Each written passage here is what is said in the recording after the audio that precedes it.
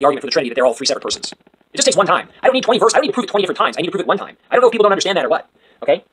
But that's what it says. It says that him that sat upon the throne is the Almighty, which was and is to come, just like it says in Revelation 1:8 about Jesus Christ. It says that him that sat upon the throne created all things were created by him and for him, just like it says in Colossians, okay? Revelation 21 says him that sat upon the throne is the Alpha and the Omega, just like it says about Jesus Christ in Revelation chapter 1, 3 different times. Okay? How much evidence do you need to see that Jesus is him that sat upon the throne?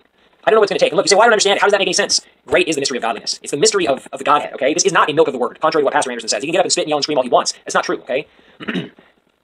Now, there are a couple other arguments that Pastor Anderson brings out that aren't necessarily from Scripture. They're just kind of either logical and whatever else. And one of them is this whole, in Jesus' name really just means in the authority of Jesus.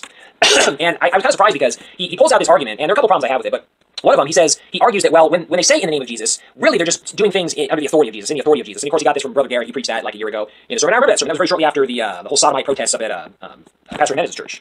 And he says, well, to do things in the name of Jesus is to just do things in the authority of Jesus, right? And I was really disappointed because he proved it with zero Scripture. He didn't really use any Scripture to prove it.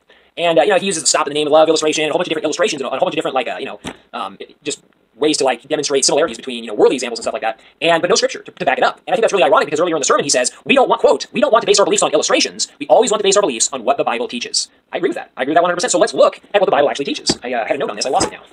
Where is it? Well, that's okay. Okay, here it is. What the Bible actually says in Acts chapter 3 verse 6, for example. So the claim is that when the disciples did things in the name of Jesus, they were just doing